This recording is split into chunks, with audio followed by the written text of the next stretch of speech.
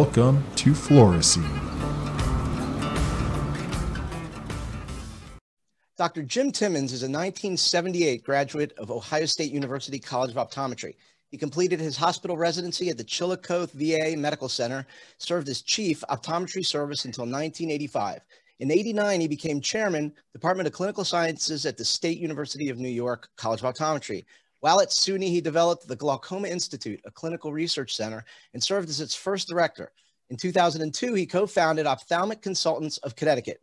Dr. Thimons has received numerous awards for his service to the profession and has over 200 publications in glaucoma, dry eye, cornea, and external disease, as well as refractive surgery and new technologies. He's a nationally and internationally acclaimed speaker and educator. He serves in professional appointments at several universities in the U.S. and has been a clinical investigator in over 20 NIH and NEI and post-release clinical trials. In 1999, he was awarded Optometry's top educator and was selected as one of the top 10 clinicians of the decade. In 2002, he founded the National Glaucoma Society, an NFP with executive offices in Andover, Massachusetts, that provides educational and clinical development services to primary care clinicians worldwide in the area of glaucoma management. In 2005, he was inducted into the Optometry Hall of Fame and has recently served as president, Connecticut Association of Optometrists. Dr. Thimons was selected as the top eye doctor in Fairfield County in 2013. He currently serves as Chief Medical Officer of Medical Optometry America, a new company which provides ODs an opportunity to partner and practice full-scope medical optometry. Whew, welcome, Jim. That's a lot. Well, thank you, Alan. That was a very gracious introduction. Yeah, that's what the internet told me anyway. I'm glad it thinks highly of me. That's good. You know, I was thinking about when we met, and it was in the 90s when you were involved with bringing PLC to the U.S. from Canada, and I was trying to bring it to the D.C. area. That was an exciting time. You know what, it was. We actually just had an opportunity to kind of go back over that history. One of my students was asking about TLC, and, you know, I was involved with the original 2020 laser group. That's how I think we met. And then TLC eventually acquired them and became the iconic institution that it has been for the last 20 some years, so almost 30 years. Yeah. So it's been a great opportunity for myself, but I think also for the profession to learn about a space that really was new and innovative and has now become sort of de rigueur relative to day-to-day care. I think it'd be hard for people to imagine what it was like before there was LASIK, but there actually was that time. So anyway, it was fun to be involved. So we've seen a few disruptive technologies come along. That was one of the most disruptive. So yet it only penetrated, you know, what, 10% of the market, which is, it's unfathomable to me. If I thought it was going to, you know, be a 50-60%er back then, but yeah, it's many years ago. It's good to see you again. Good to be talking to you. You too. At some point along that line, you moved your focus, or maybe it was just had been there the whole time, to glaucoma. When did you choose glaucoma as your main area of focus? So what happened was the facility here in Connecticut, I actually became one of the partners in the facility, myself and a colleague named Dr. Eric Donenfeld, who I'm sure many of your listeners have heard of. Eric's one of the premier cornea people in America. So I was fortunate to merge with him, and we opened up our TLC center here. I became the executive director for probably about 2.5 years. And during that time period, there was this constant request on the part of colleagues for us to take a look at a cornea, or a patient who might have glaucoma, or somebody with a retinal problem. And even though it was a laser center, we were serving as a referral center for other issues. And we finally sat down and said, look, let's just open our own facility. And I decided to become the chief medical director at that facility. And we brought in somebody to take the TLC side. And now this practice is one of the largest, certainly the largest in the state, but maybe one of the larger ones in New England. So we've really been very fortunate. In that process, back in the day, before optometry was treating a lot of glaucoma, I just started to get a lot of referrals for glaucoma patients for consultative assessment, and I developed a real passion for it. And now the practice has blossomed into probably about 600 or 700 personal glaucoma patients, which is a sizable volume. Yeah. And I brought on a surgical glaucoma partner, Robin Hoyker, who's been fantastic to kind of add to that layer, because you treat glaucoma long enough, it becomes a surgical disease in some capacity. So it's good. You know, we've had a really good run, and glaucoma is exciting. But I have to tell you, I think other things are as exciting. Some of the new technologies on the anterior segment side are amazing. and in particular, the new novel treatments for novel concepts of delivery, sustained release, intraocular, external, lacrimal, contact lenses. That's very exciting to me. We're actually going to be involved in several clinical trials in that area. So fantastic. We're gonna dive into some new technologies today. So I want to work our way there. I wanted to talk about the gorilla, the 900-pound gorilla in the glaucoma room, is that we really don't understand still the cause of primary open-angle glaucoma, and we don't have a cure. Now, almost all therapies are aimed at reducing IOP, which seems to work in some cases. What has to happen to our understanding of the disease for us to be able to develop more successful and targeted therapies?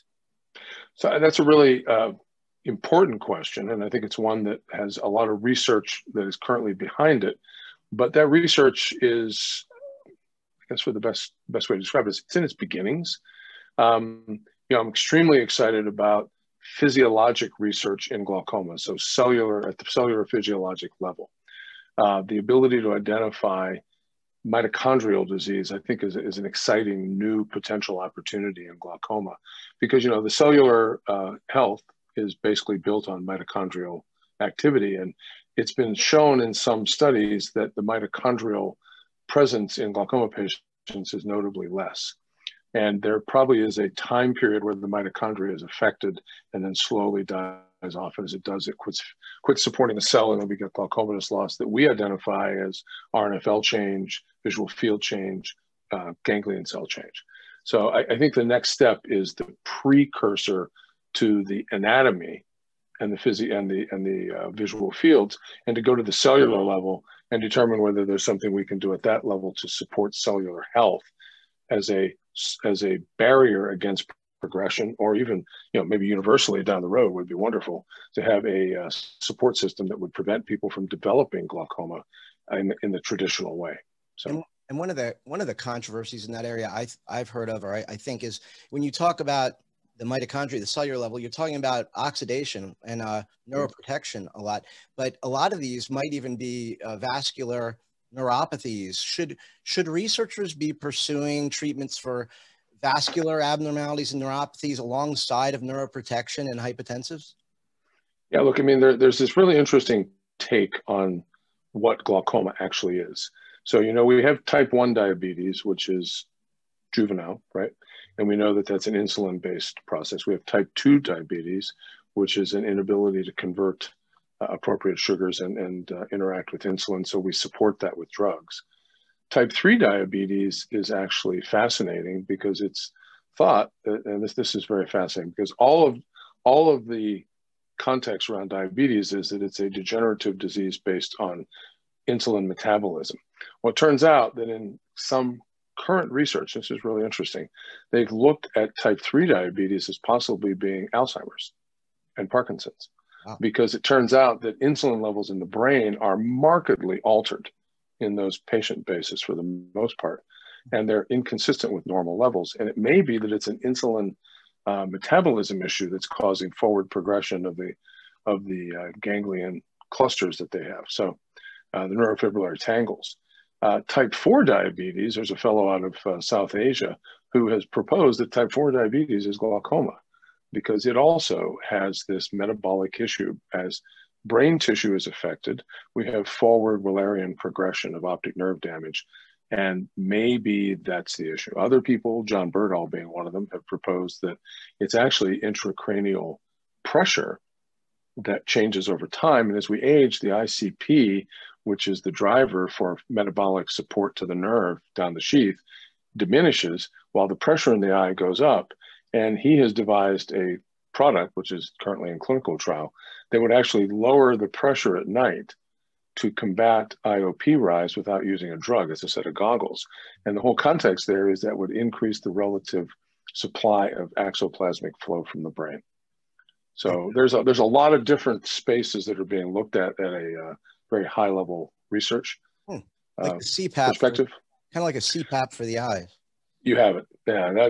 Well, actually, this all started with NASA because they found that astronauts were developing papilledema because their cerebrospinal fluid pressure stayed constant, but the atmospheric pressure decreased. So the optic nerve would project forward because of axoplasmic pressure.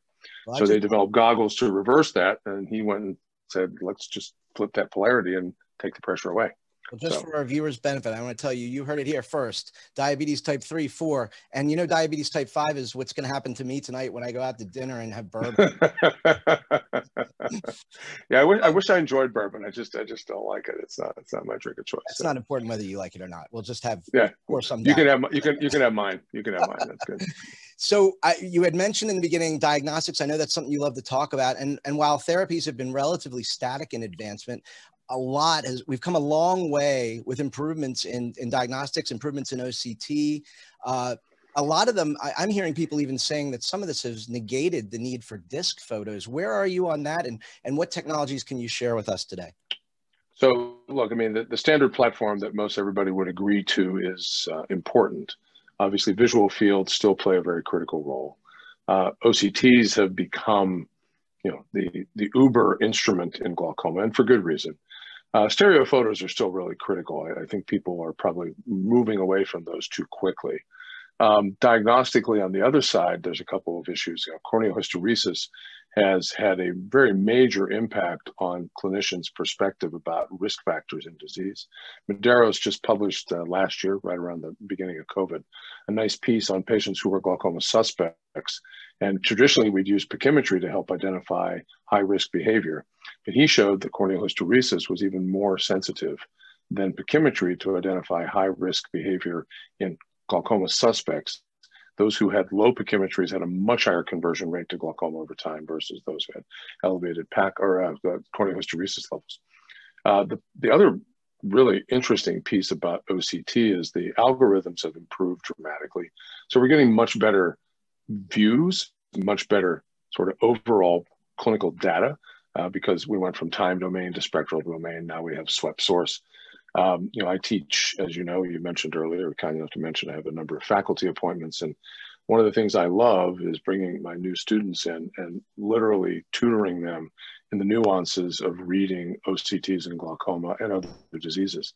And, they have a really good education when they come, but, there's so many subtleties and variations, and clinicians have become much more comfortable interpreting those subtleties and variations, much like we learned how to read visual fields away from tangent screens to the bowl and now to the Humphrey.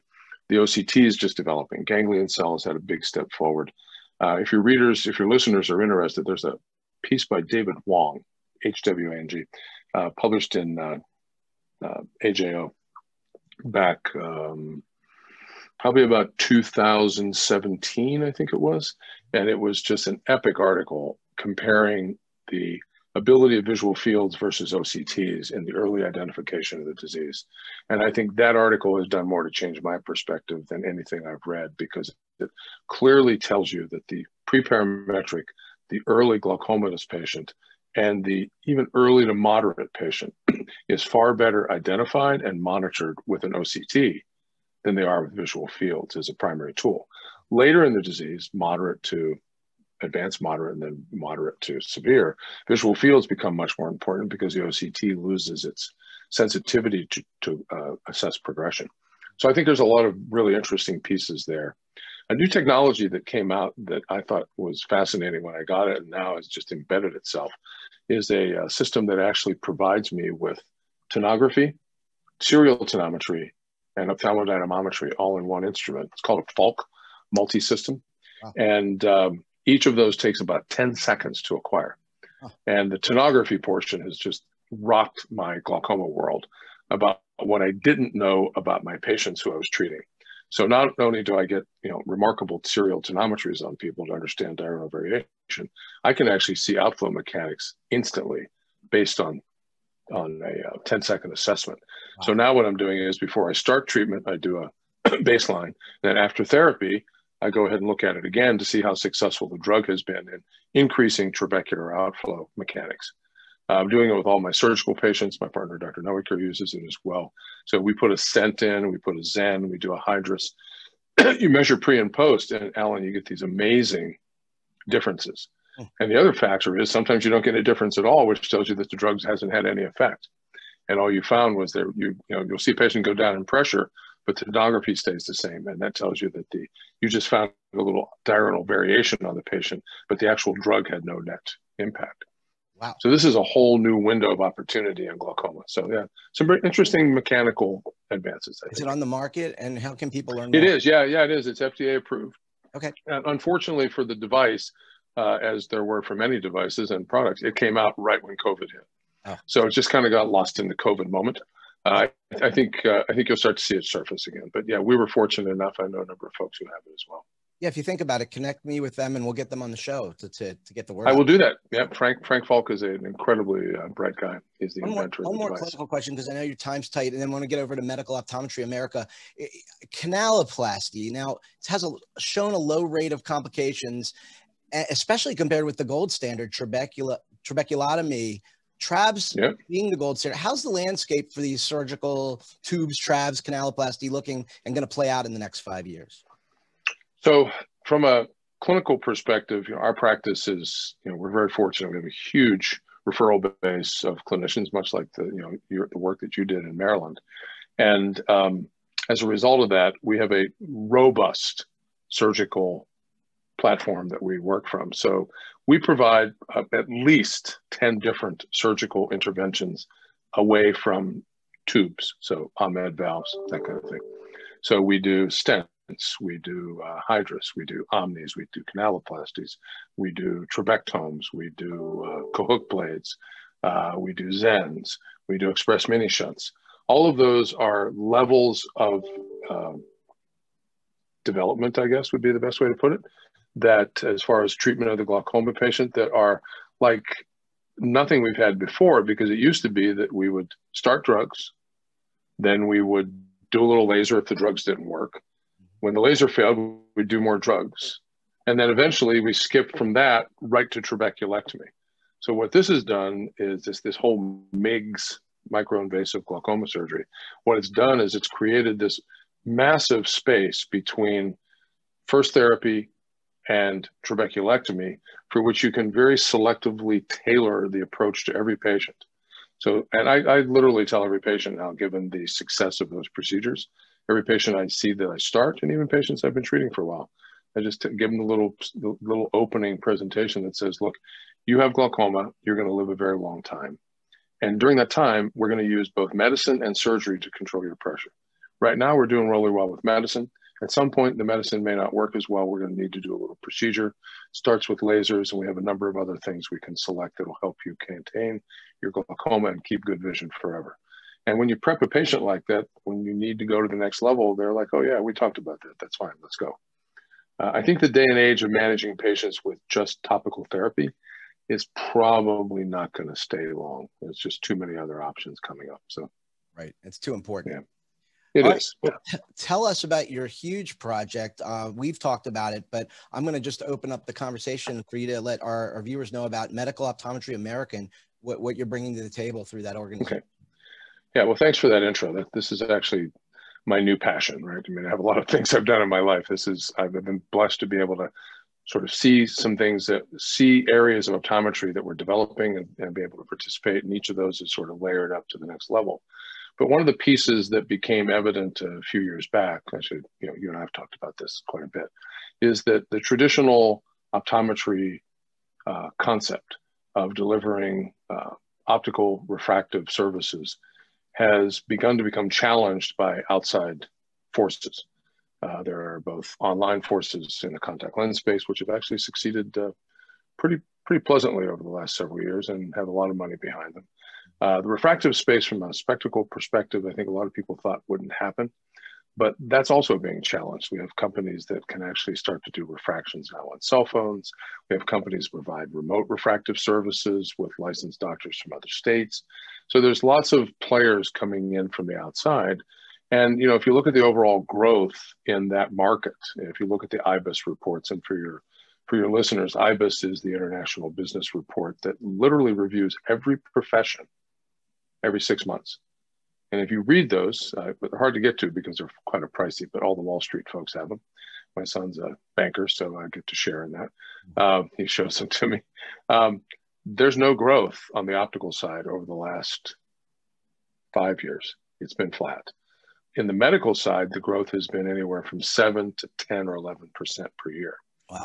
And so if you take those numbers and you look at where that is, and then you look at where medical growth is, it's very clear that the way to grow the practice is to not expect that you're going to make a significant increase in profit on that side, but instead look how we can expand the medical base.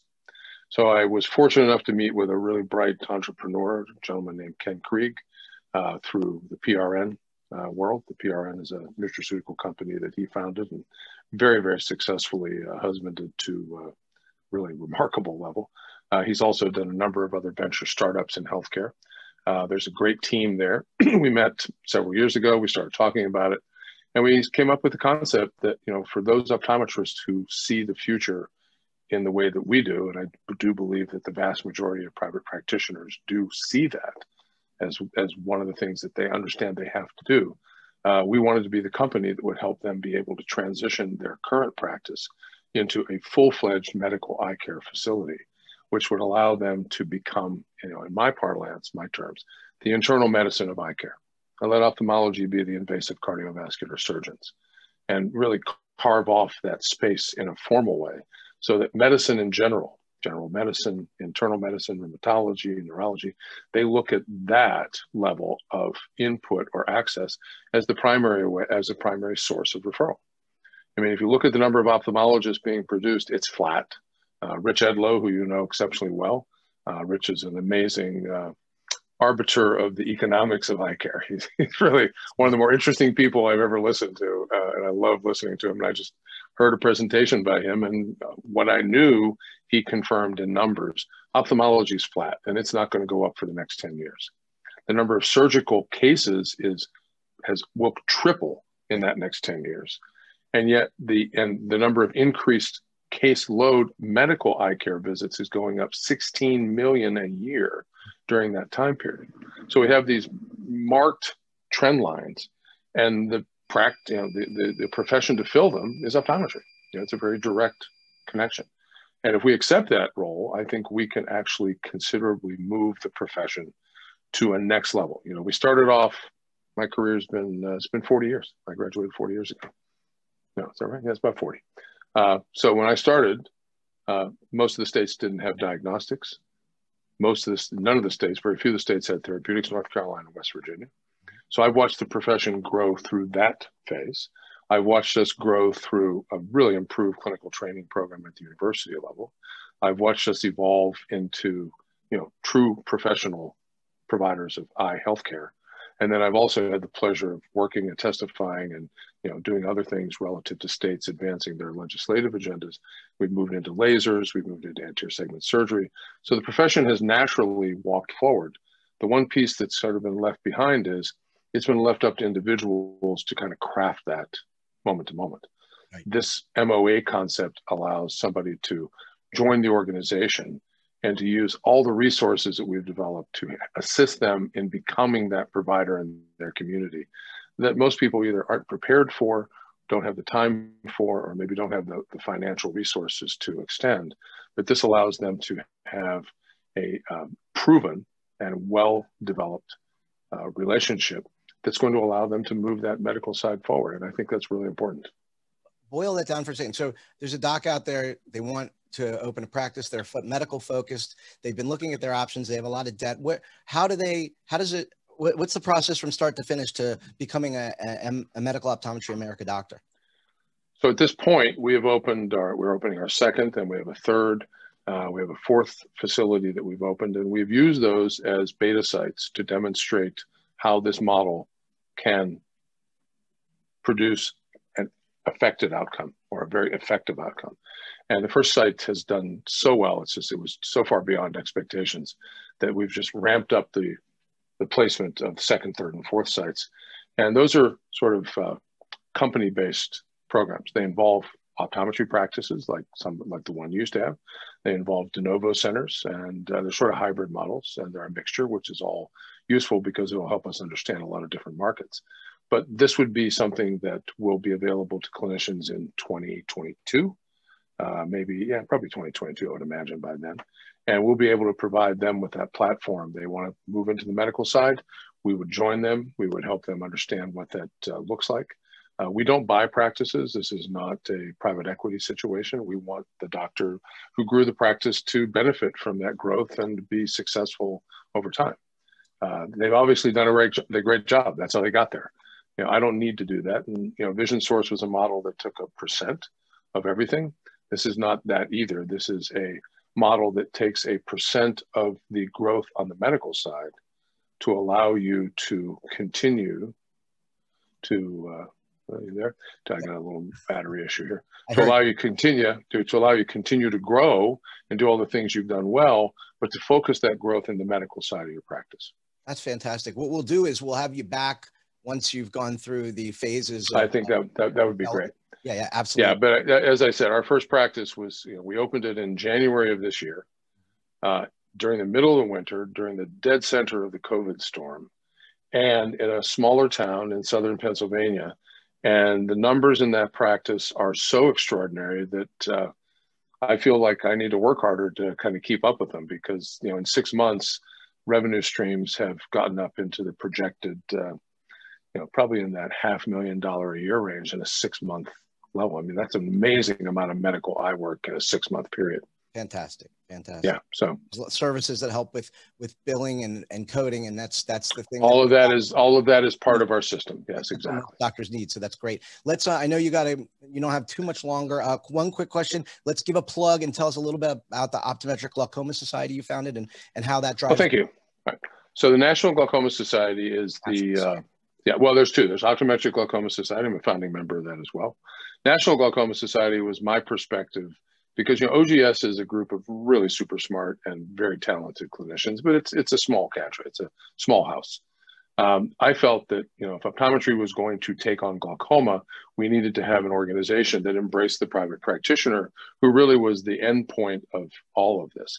So we started the NGS, as you said, back in about 2003, I think it was, and we're now up to about 3,500 members. We're based out of Massachusetts. We offer 2 major meetings. We have an East Coast National Glaucoma Society meeting on Cape Cod. We have a West Coast meeting in Orange County. And this year we did 42 virtual meetings to meet the needs of our members, because nobody was live. By the way, just as a plug to my 2 partners, one of whom is an optometrist, the other who has an advanced degree in professional education. When everything went south for the schools, when COVID came, I went to them and said, look, we have this amazing archive of remarkable doctors who have lectured for us. We record everything. It's in our, if you're a member, you have access to the vault anytime you want. I said, let's put together a package for the schools and for the VA residents. And both of them took that with great fervor and used it extensively in their training, because the faculty just had, they were teaching a regular class and the next day they were shut down.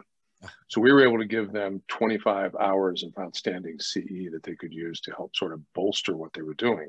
And we just got great feedback from that. So the organization is there to serve the profession. We're not for profit, so none of us get a salary. We just enjoy what we do. And we will soon be the largest organization in optometry next to AOA. Wow. What's the website? Where can people learn more? NationalGlaucomaSociety.org. Okay, great. That's Please feel free to come join us. So in wrapping up, first, tell us about your family. Well, great news. I actually got to see my daughter, my youngest daughter, for the first time in 16 months. She came home for a wedding bridal shower thing, and she ended up staying the week. So she just left this morning. And that was probably the nicest thing that's happened to me in a very long time.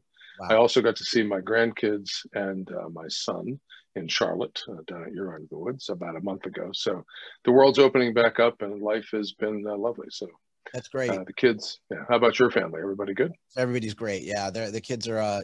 It was rough. They bore the brunt. The high school kids bore the brunt of this, and it's nice to see him branching out again and getting out into the world and starting to forget about things. Just sent my youngest off to camp. He just graduated high school. Oh, congrats! That's his happy place. He's a counselor, but he wasn't going to go. But just wanted to get him out of Dodge. It worked. You know what? I think it's fantastic that kids are being brought back into the world. I have so many teachers as patients. My dry eye population. So it's for a number of teachers. It was a rough year for them. It was a tough year for everybody in America, and I'm glad to be on the other side of it. But, kudos to them for having gotten through it, and kudos to the kids for having gotten through it. It's going to be an interesting story to listen to as they get a little older and they tell the tale of their COVID life. when they were 13. Yeah. Or forget. Yeah. Oh, there you go. There you go. All right. Now, So, listen, thank you for taking time out of your super busy day. I know you probably have a patient in the chair right now who's dilating. And I actually do. Watch where is Dr. Thimons right now? I'm sure that's been said a few times, but that's okay. I hope they don't see this video because then they'll know. There you go. Listen, great talking to you, and we will have you back to catch up. And listen, love to catch up later. Appreciate everything you bring to the profession and to my professional life as well, and look forward to talking soon.